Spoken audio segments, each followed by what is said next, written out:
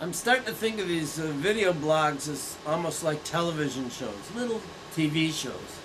So let's try it this way. Today's show is about money and banking, relevant to what's going on in the world, which is unbelievable on many counts.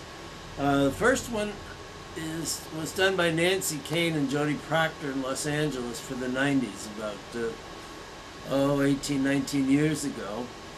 And they got this guy who owns a bank to show him around the inside of the bank, kind of taking down the fourth wall, if you will, of a bank, and it's fascinating. So, and fun. So check that one out. And then afterwards, right after that, is a little more serious commentary. Well, I wouldn't say serious. From an old professor of mine, actually, named Paul Nadler, who wrote for the American Banker magazine, was a very conservative business guy and a very fascinating personal guy. And we interviewed him in the train station in Newark. And this is about the same time, and it was on the 90s series. So check that out and enjoy. You want to look at the bank, and you want to see what you want to, but you want to look at certain things, don't you? Right. Yeah. Money. All right. All right. But do you want to look now, or do you want to take a shot and see what's going on? I mean, for later? All right. Come on. All right.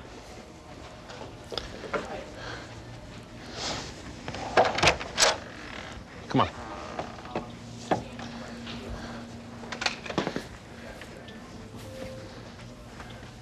We're going to go back and look at the vault, okay? Here. It's not real fancy, all right? Okay. You can stay in here at night if you want, okay? If you stay in here at night, you get fed through ventilator holes, all right? I'll show you that, all right? Here's all the safety deposit boxes, all right? Back here, I don't have the key. This is where the money is, back here. They don't let you have even the... I can get the key. I can get the key, all right? Hold on. That's what we're... David, who's got the key for the vault? This is a TV show. They want to see where the money is. He's a friend of mine, PBS. Okay, sure. Come on. Can I call you back? Yeah, come on. No, these are background. This is David. This is Jody. I've been cultivating this relationship. Right. Yeah, that's right. I've known Jody for many years. Here. They want to see where the money is. They're going to be very disappointed. It's kind of unglorious. That's right. This is David. He's been with us for how many years? 6 years. 6 years. 6 years. 3 days ago. Okay. I always expected big pallets of gold. Come on in here. That's what I was hoping for. This is not real, you know, fancy, okay? You need to get another key?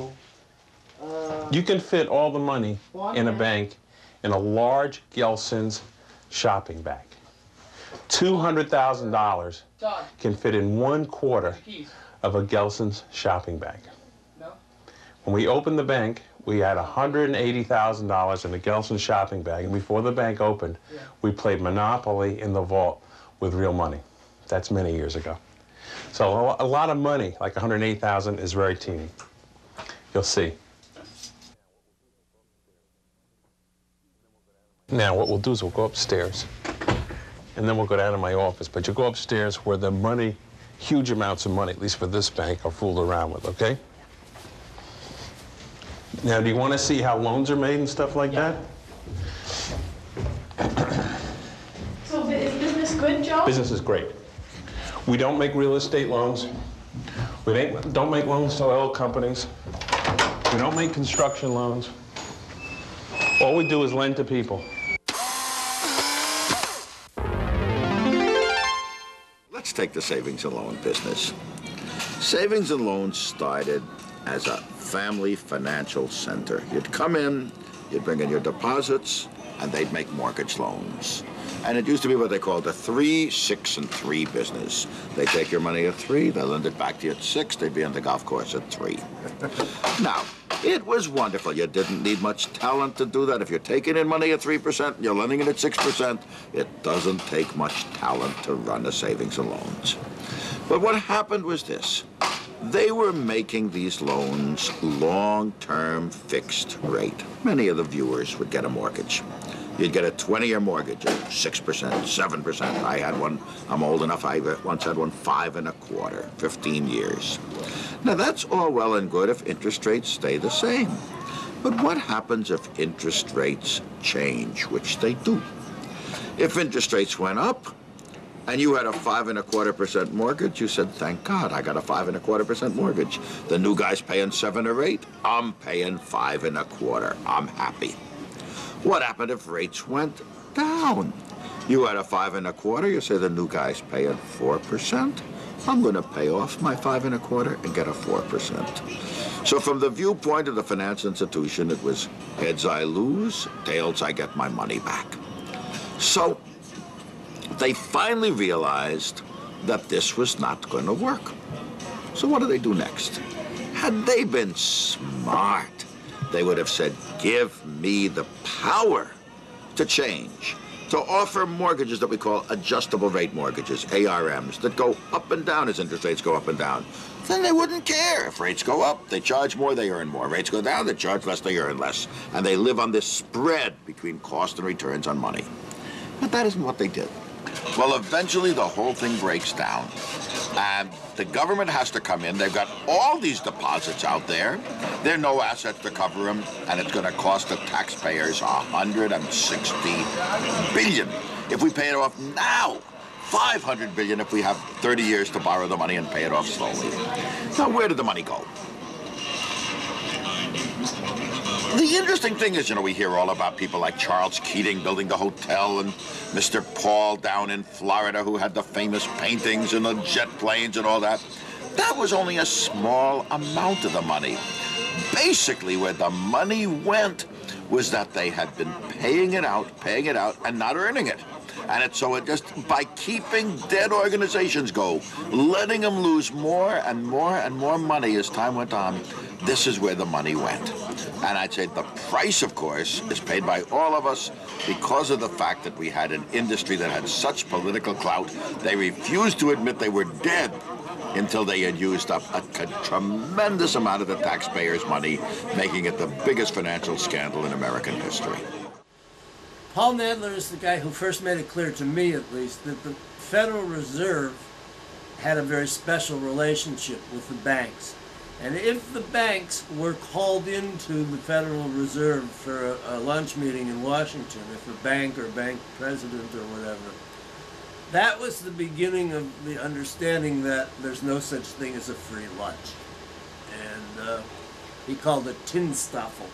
Anyway, one of our good pals and a video artist, video journalist, investigative journalist who ran the Washington Outsider, I think, Eddie Becker, went to the Federal Reserve and tried to get them to go public and explain some things. So you'll enjoy that, and then there's also a little bit of what's going on in major proportion these days, which is printing money. So check it out. Everyone I had been interviewing about the Federal Reserve had said the Fed preferred to operate in the shadows, in the dark, away from the scrutiny of public view. Within these hallowed halls, bizarre rituals with money took place and takes place. I guess I'll just go in and see who I can find there who can tell me something about the money. It looks kind of deserted, huh? There's a squirrel.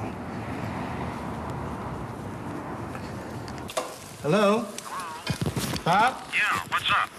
Bob, is there maybe someone else who maybe isn't the one who makes the decisions about how much money to print, but at least knows what the process is? So we just substitute someone. If I could, I would, Eddie, but I can't. Uh-huh. All right, I can't. I'm sorry. Now, I'll be glad to touch base with you again on Monday.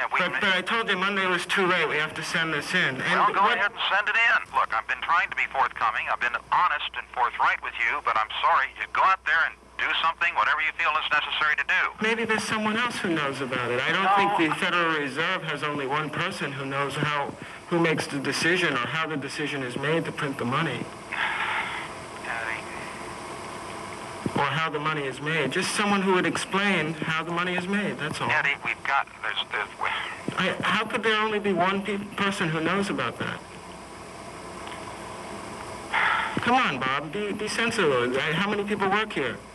You got 2 buildings. It must be filled with people. I'm going to hang up, okay?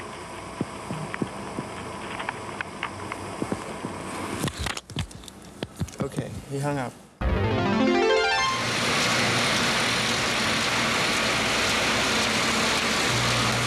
We operate these presses 24 hours a day, 7 days a week. How do I like making money? Well, I like making money fine. I've been doing it for quite a number of years now. It has its shortcomings. It gets very boring at times, looking at currency all the time. It's very, very redundant.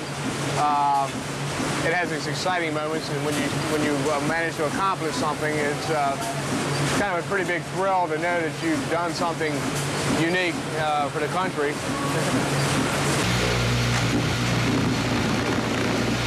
What's the flaw? In the defect that you see in the sheets here could be a water wipe, break, crack chrome, crack plate, anything that you see in the defect that you see in the sheet. How often do you find them? Whenever they occur. How many flaws do you think get by you? Not too many. Not too many get by me. Sounds like a hard job. It is. It's a lot of strain on your eyes. It takes a lot of concentration. And the noise. Yes. A lot of noise. All right, thanks very much. You're welcome. What do you have to tell people about when they spend money? What would you like to see them buy? Anything they want to. As long as they spend it, that's making it, we'll continue to make it and continue to have a job. You want me to pour some? Yeah.